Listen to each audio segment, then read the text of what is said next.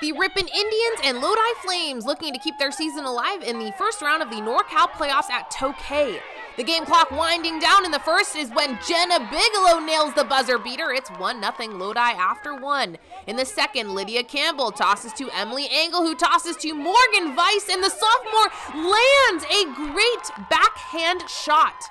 Flames senior goalkeeper Lydia Campbell keeps this a 2-0 game when she blocks a shot from short range, and great defense leads to offense. Engel with the pass to a wide open Ava Sepulveda. She passes to Weiss and she taps it in. Great teamwork there for the Flames.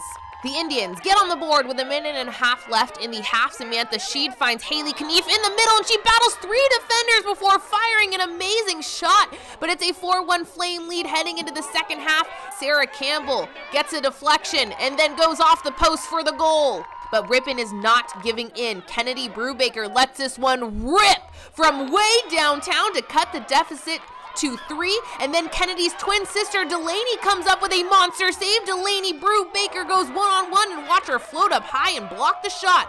6.5 left to play. Ripon makes it a 2-goal game. Mia SICKLER-LOPEZ reaches back and fires after battling a defender. 6-4 Lodi, but that's all the Mighty Flames would allow as goalkeeper Lydia Campbell reaches up and blocks that Ripon shot. Then it's Emily Engel adding fuel to the Flames with her second goal of the game as Lodi beats Ripon 8-4 to advance to the NorCal D3 semis. Lydia Campbell talks about her team's success.